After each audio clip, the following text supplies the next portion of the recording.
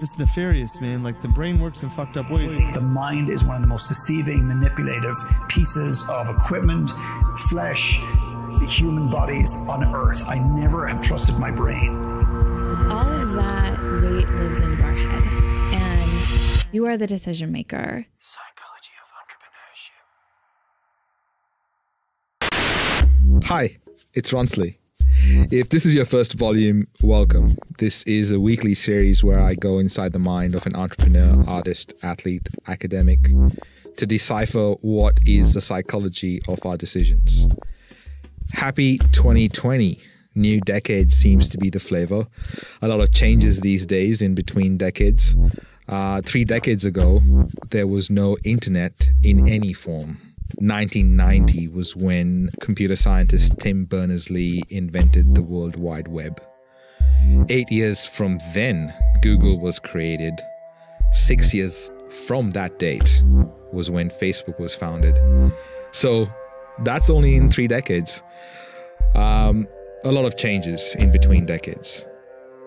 There is no point playing down my next guest because not only did one of his companies produce shows like The Tim Ferriss Show and Reid Hoffman's Masters of Scale, his other company, which is why I'm interviewing him, is called Ladder, weareladder.com. And his co-founders include LeBron James, Cindy Crawford, Arnold Schwarzenegger, and Lindsey Vonn. And here's the kicker. He is one of the nicest people you'll meet. Developing a wellness brand alongside one of the highest paid athletes in the world is kind of cool. Funny enough, I decided to Google highest paid athletes, and on the Forbes link, which is the first link on Google, LeBron's image pops up first. He is, however, the 4th highest paid athlete at a whopping $680 million for 2019. For your information, Floyd Mayweather tops that list at $915 million. So, Adam, what was the first phone call like? You know, the one on which Ladder was founded? First phone call is like getting a call from Arnold and his team being like, I need you to come to my office for a meeting. No context. And like when Arnold wants you to come to a meeting, you just show up to a meeting. And the meeting was with Mike Mencius, LeBron's trainer. And it was essentially like, hey, LeBron wants to take a supplement, has never taken a supplement. I can't find, this is Mike saying, I can't find anything out there that is good. Will you help us create a supplement for LeBron? You got to sign an NDA. We're not going to tell anyone. This is just like, help me create a better supplement for LeBron. And that's it. And I'm like, you know what? Hell yes. Yeah. Where do I sign up? This is like great opportunity. It wasn't even something I could tell anyone about at the time. So this is years ago. So, ladies and gentlemen, on today's volume of The Psychology of Entrepreneurship, I am going inside the mind of a performer, someone that performs regularly. Just like every one of us, he performs as a father, husband, brother, friend, creator, speaker, nutritionist, athlete, entrepreneur, leader, and the list goes on. Could we potentially bundle it? Adam, what's the impact you want to leave on people? Well, what's the impact you want to leave on people? And for me, it's like, I want to leave people better than I found them. And it's very cliche to say, but for me, it's just like, it's as small, and my best friends know this, probably like, if I'm out to eat at a restaurant and our server, you can just tell, is like mailing in and having a bad day. It will be my obsessive focus to like make them smile and make them feel good by the time we're done. And hopefully you can just do it by just being kind or asking about them or like just taking a moment on them. Yeah. The cheap trick is if like they're still not having it, you just give them a big tip at the end of the meal. And it's just like something that's so small and trivial, it's money, but can make people realize that, oh, they were paying attention. Because I'll usually leave a note on the receipt saying something like, hopefully this like lifts your spirits, or hope you end up having a better day from here on out. Like you can just, so it's like if my moral compass is to leave people better than you found them, that can be a part of a business and the environment and ecosystem and culture you try to create, but it's really more about, it's a gut check for yourself. At the end of each day, just asking yourself, like, did you do a good job of treating people well? Because I think those things make a difference. I would say those things are what, in a funny way, created a lot of opportunity for me in a business standpoint, was just trying to be a good human and doing things that I don't think I deserve praise for. I think it's the way that people should be. Look out for others, help people out when they ask you for a favor. I didn't do it this year, but at 212 every year, I came up with like rules. And rule number 1 is always like, don't be an asshole. Don't be an asshole. It seems like a simple rule, but I've been an asshole. And whoever is listening thinking, you are Ronsley, you are an asshole, I'd like to buy you dinner. If you are wondering what is 212, it is another business that Adam has created and is run by his brother, Jordan. I was curious, talking with Adam, whether he felt the need to tell people that he was working with the likes of LeBron and Arnold, because I suppose there would have been some non-disclosure agreements to be signed in a few different forms. What does that do if people think that I helped create something for LeBron, for the people that matter? Nothing. Like the people who know me, the people who like me, and like, what does it really do is like, if I'm so adamant that, the type of things that allowed me to get an opportunity with LeBron or with Arnold. And this all came through Arnold because I did work for Arnold for 10 years without ever asking for anything. It was just like, I saw it as an opportunity to truly do great work. And out of that, I can't tell you how many book opportunities or ghostwriting. And it's just like, I didn't like make money. We had like a partnership type of agreement where it's just like, I wanted to do great work for him, but I made money because I had opportunity and I just did great work. I didn't allow the ego to be in like, well, I'm a big deal. You want me to write a book for your friends? I'm a New York Times bestselling author. Like, look where that would have got me. Look how many times that if I allowed like me to focus on who got to know about what I did. Like people didn't even know that I worked with Arnold for years because I didn't care. You know what I cared about? I cared that like Arnold was happy with the stuff that I did for him because that's what mattered. And in this situation, I cared that like, man, LeBron's trainer is trusting me to help create supplement for the best basketball player in the world. Where is my priority on like getting a pat on the back or on fulfilling that job? And I truly believe this is, again, like leave people better than you found them. I'm not leaving LeBron or Mike better off if I'm focusing on like how this can make me look better. The author of The Power of Now, Eckhart Tolle, describes one's ego as being very vulnerable and insecure, seeing itself as constantly being under threat. This, by the way, is the case even if the ego is outwardly very confident. Oh yeah, Adam is also a New York Times best-selling author. So, easy to get self-important when you start to juggle the opportunities. Also, it's easy to get carried away with saying yes to everything.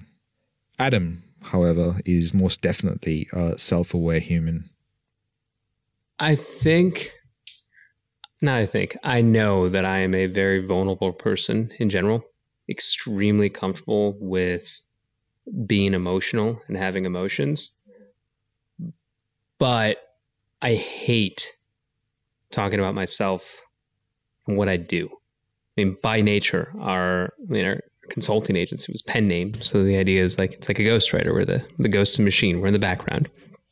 The idea is do great work. People are happy. It was the same thing with the fitness business. Kind of the same way. I mean, you could see how the guy who runs 212, my brother Jordan, operates. It's like put on a great event and let the people make the event. It's not about Jordan. It's definitely not about me. But I think it was one of those moments where in that event in particular, it's about the connection, and the best way you connect with people is to be yourself and be real. And the past year was in particular a difficult one. And in that moment, I couldn't ask people to be open and vulnerable without leading by example. And it was just one of those things that came out that if you sit and talk with me one-on-one, I'm an open book. But getting up and just talking about myself in front of a group of people just isn't how I typically operate. I don't feel or find myself self-important enough that I need to discuss those things. but I felt that it was the right place and the right time to open up like that. While we were talking about all this, it reminded me of Dr. Sherry Walling in Volume 2 talking about loneliness, because the need to be self-important is probably amplified by the same thing that causes loneliness. So, this might seem like a far step from entrepreneurs who are fully grown, but like at one point, all of us are formed by our relationships with other people. And I think that we are really kind of in a crisis of loneliness, and I'm not alone in that opinion. It, I think, is also amplified by things like social media that have the feeling of relatedness, but aren't. And when we are alone in our own thoughts and our own feelings, and then we see this sort of like relational porn of, oh my God, all these people are gathered in Mexico on this great retreat. Why am I not there? They didn't invite me. And while I remembered Sherry, I also remembered Jason Gaynard in Volume 9 talking about this insane statistic. Like, I remember there was a book called Never Eat Alone by Keith Ferrazzi. He wrote another book called Who's Got Your Back? And in that book, he interviewed 1,000 people at random, and he asked the people one question only: who has your back? Yeah. Surprisingly, 55% of people felt like nobody had their back. Even more surprisingly, 60% of those people were married. So that's a problem. Like, I think that at our core, we need to at least find a few people where we believe they have our back, that if, stuff hit the fan, we could sleep on their couch for a couple of nights or whatever the case may be. Like, I could not imagine navigating the world feeling that isolated, feeling that alone.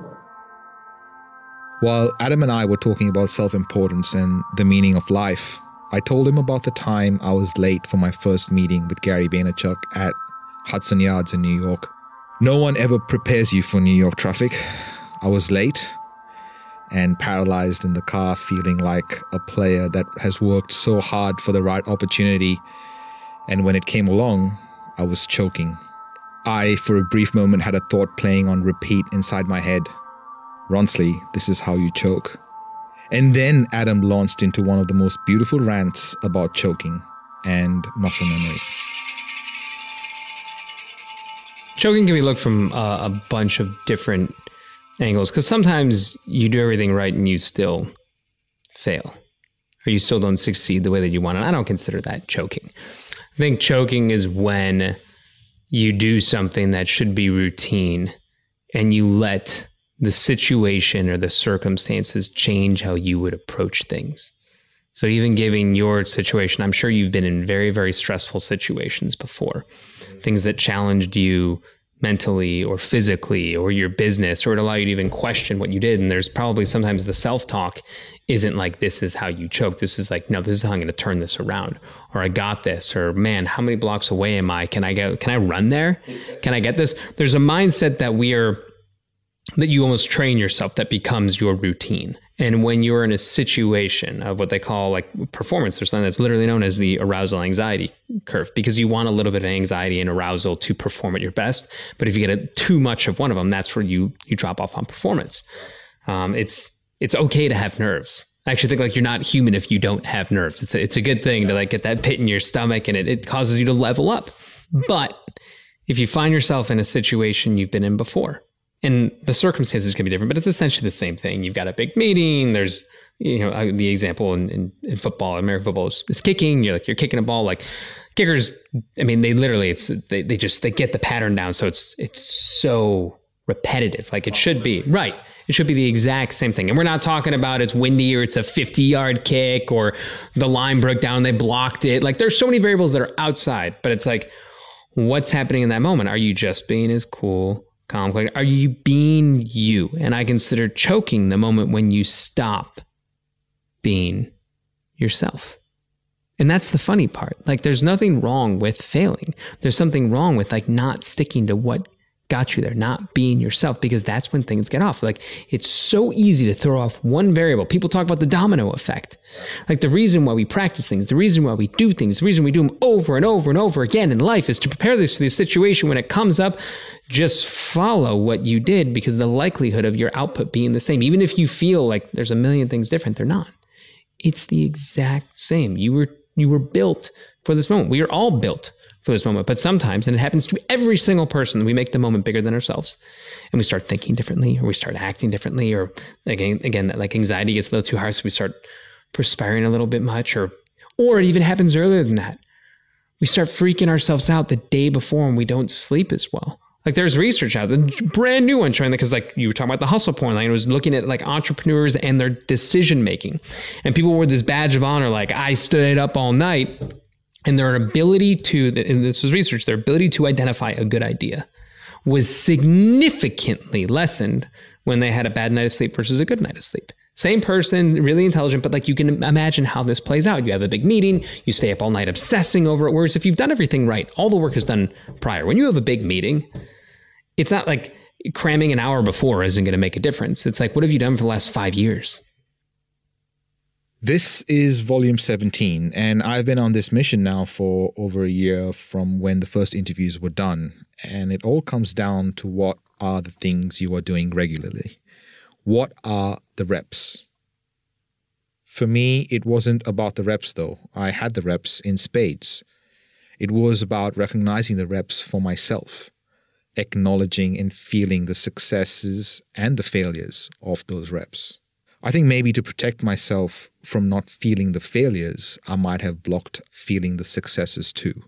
For the longest time, I hated that I didn't do better. But we are all figuring it out together, I suppose. You know, there's a kind of famous study from maybe years back where they kind of looked at all the different type of copy that will get people to react strongest. Right. And it's funny, like if there's like, you would have the best copy in the world, and if you like put it against imagery of like half naked women, the naked women outperform everything.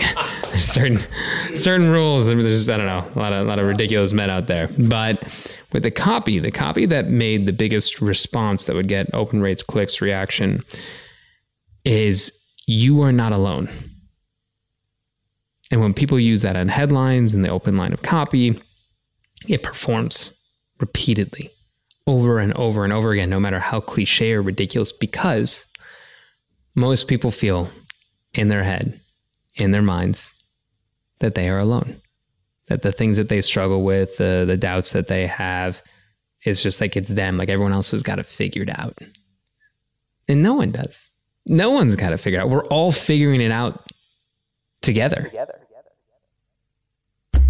When we come back, cheeseburgers and orgasms, but also the best diet to follow.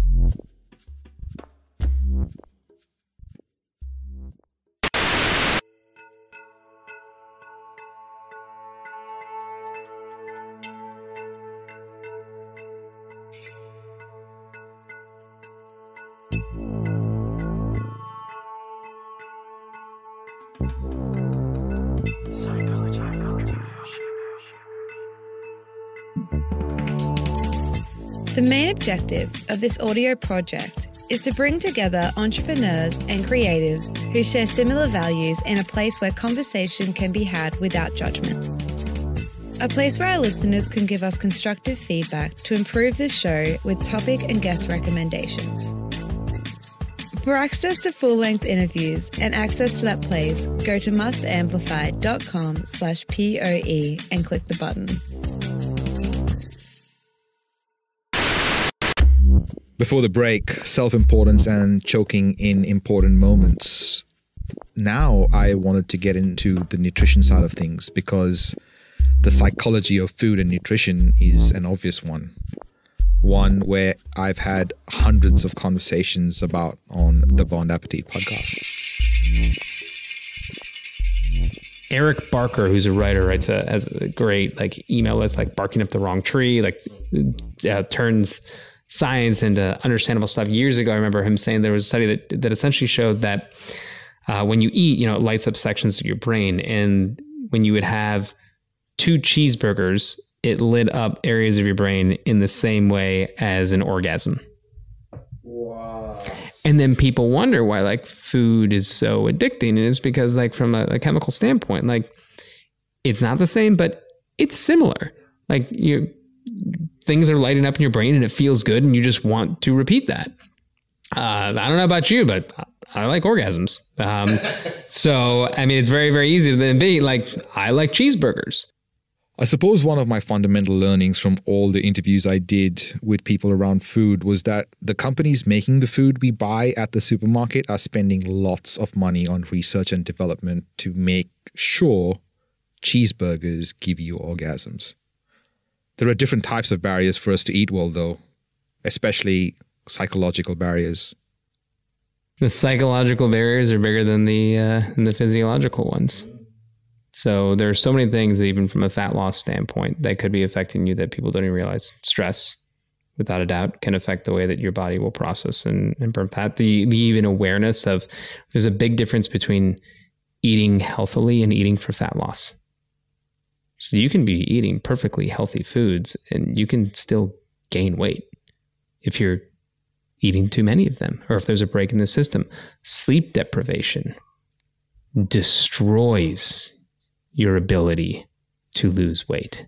Anything less than 6 hours, that's kryptonite for fat loss. People don't even realize it, how bad it is. From like every single major hormone that is impacted by fat loss is negatively affected if you don't sleep enough. Diet extremes, like having to remove all sugar or grains. And some people will need to do that because habitually it's a problem. But unless you have an allergy, no one needs to remove these things. Even sugar, people don't realize like fruits and vegetables have a good amount of sugar in them. They don't realize that like our bodies, our internal wiring is designed to run on sugar. There's a process known as gluconeogenesis, where if you are eating either a fat or a protein, if your body is devoid of carbohydrates, doesn't have any, your body will turn the fat or the protein into carbohydrates, into sugar, so that your brain and your body can use it. So like we freak out about sugar. Now added sugars or having too much sugar without a doubt is bad because of the stress that it can put on your system and the way that it can easily turn into fat. But the idea of like any one thing is so bad is ridiculous. Or even carbohydrates. You can look at the blue zones, which is the areas where people live the longest. And the blue zones, the majority of them, 70% of their diets are made of carbohydrates. You see this in, for instance, Japanese culture. People are obsessed with Japanese who live up to 10 years longer than any other culture, and yet the majority of their diet is white rice. You can't just ignore that stuff. But then we will sit here and be like, no, all carbs are bad, or don't eat any white foods. And I'm like, it doesn't really quite add up. Okay, Adam, as someone who develops nutrition for the best athlete on the planet, what is the best diet to follow? The majority of health and fitness is a game of, I have a question, let me type it into Google. SERP1, the first page of search results, is, I mean, if you get past the first like 2 to 3 ads, you have like 6 results, and it's probably 6 articles saying 6 different things. And I just, my heart bleeds for people because that's so frustrating. Like, how do you know what to trust? As part of the reason is the direction we're going with Ladder is trying to democratize access to the best experts so that you know what to believe and that like this is someone that's reputable. So what hurts me is when people take these dogmatic approaches, because when it comes to diet, the hardest thing for people to accept, but it's one of the best things they can do, is that many things work. We're all looking for that magic bullet. But research has gone ahead and compared like high fat, low fat, high carb, low carb, moderate protein. And essentially it's found that like all of these diets can work. And what really matters is your consistency and your sustainability, because the number of calories you eat in a day and the breakdown of those calories, the proteins, the carbs, the fats, will ultimately determine like a net energy balance. No one is saying that all calories are created equal, but they are saying that calories matter. Right. So all calories are not created equal because there's something known as, we talked about metabolism earlier, like the thermic effect of food, TEF. So every type of food is digested a little bit differently. Protein is the most metabolically active. 30% of calories from protein are burned up in your metabolism. So if you were to eat 100 calories from protein, really only 70 are hitting your body because 30% of them are burned up, whereas like fats is somewhere in like 6 to 8%, carbs are like 4 to 6%. So that's one component of it. Also, the more muscular you are, the more efficiently you burn up calories. So the more muscle you hold onto your body, like when you're eating food, the less of it hits your body. So all of these factors determine how the foods you eat will be processed. But at the end of the day, it's still like how many calories when all of it is netted out. When you factor out the amount that you burn from the protein, when you factor out the amount you burn from the amount of muscle on your body, is just like how many calories are you taking in, how many are you like putting out by activity, and like you'll get a net amount. But you have all of these different variations. So the question then becomes not like, should I go keto? Should I go high protein? Do I need to cut out all carbs or avoid gluten or avoid dairy or cut out sugar? But which one of these diets, if I am being true and following them the way that I should, can I follow for the longest period of time? Because researchers study that the average person will go on a diet for 4 weeks and then go off it for 12 weeks. So when you think about it, like you're off your diet for 3 times longer than you're on your diet. And it's no reason or no wonder why at the end of the year, you end up worse than you started. Did you know that 90% of serotonin receptors are located in the gut? This can be valuable information when considering the connection between the brain and the gut. Since we got that nutrition advice out of the way, with all the things Adam had done, what did success look like for him? What really matters? I think there are 2 things that go into this. And one is kind of my own mindset and approach to life, which is that this work stuff in the grand scheme of things, it's like a game. It's not what really matters. So I can't go in with this self-important attitude because I work with people or I've helped out successful businesses. At the end of the day, what really matters are the people who truly know you and truly care about you and what they have to say about you and how you make them feel and what you do for them. So the stuff that matters most to me, for me to say that I'm a big deal, I'll be a big deal when my little kids, who I've got a 4-year-old and a 1-year-old, are all grown and they tell me that I did right by them, or they're proud, or they're happy, or made them feel good. With my wife can look me in the eye and say that I did a good job as a husband. If my closest friends sit there and have nothing but good things to say about me and what I did for them and how I took care of them, it's my own value system. So part of it is just like when it comes to work stuff, because I don't make it my end all be all. This is what I do for a living, not who I am. And I like to think that I'm good at what I do, but it doesn't make me better or more important than anyone else. What is your value system? I don't even necessarily know mine, because I feel like there are ones that I care about so much, but I find that I catch myself holding back the most when it comes to those particular values. What was that about our greatest bully? We don't like ourselves. So many of us don't like ourselves. We're afraid of how humanity will judge us, but humanity will never judge us the way we judge ourselves. So we spend so much time and energy looking good on the outside, pretending we're happy on Facebook every single day.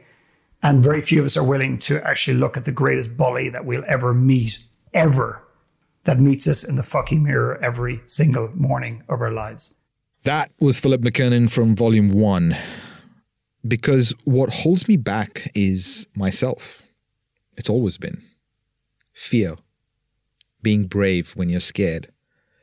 Actually, being brave in those instances is just being yourself.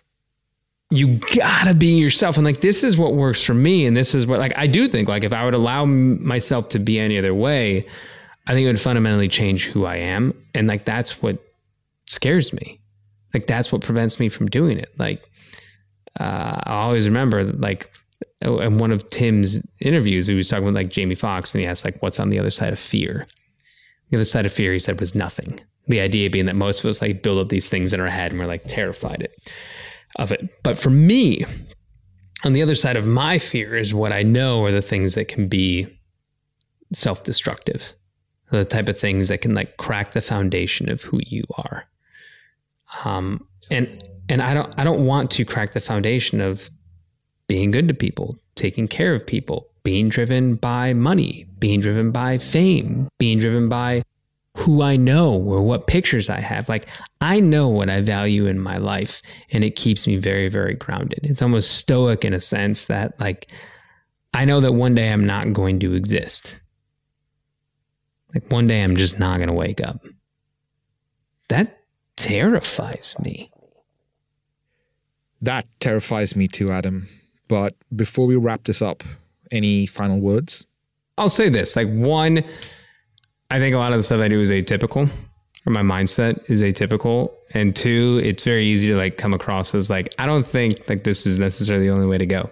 There's a million ways to live your life and a million different things that you can value. Like this is my value system. And I think the worst thing you can do is take this like holier than thou, like, oh, be like me and your life will be better. Like, I don't even fucking believe that. Like a lot of people could go ahead and replicate what I do and like they would be miserable.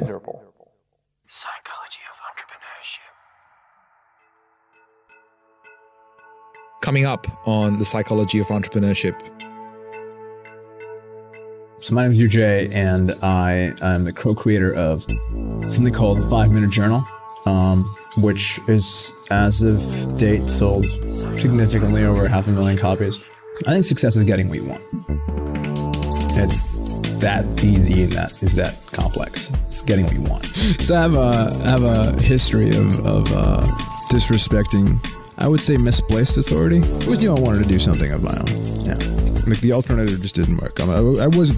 My parents had a shitty time with me, and my teachers had a shitty time with me, and every authority has had a shitty time with me. I made a shitty decision that I have no one but me to blame, and now I have to live with that for the rest of my life. It sucks. Psychology of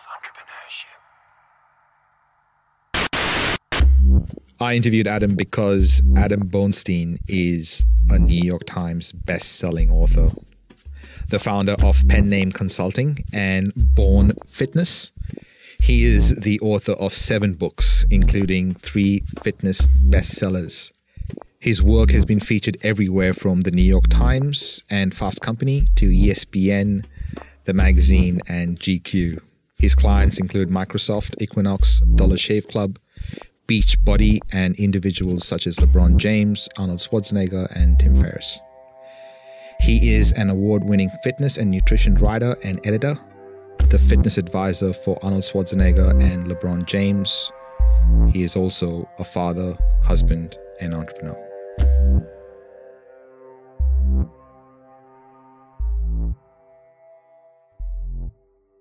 Psychology of Entrepreneurship.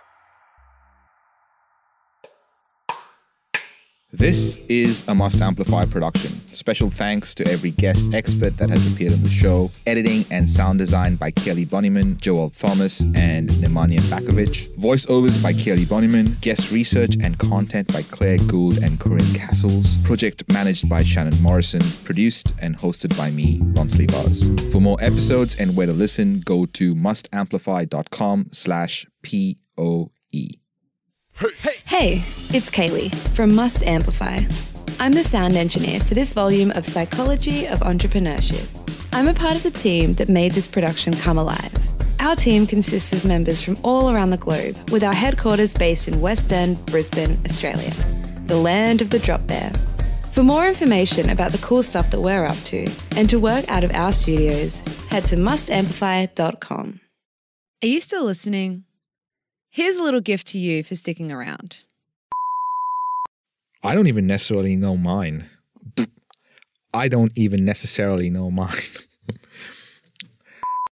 I also remember Jason Gaynard in Volume 9 talking about this insane... Bleh. That 90% of serotonin... That 90% of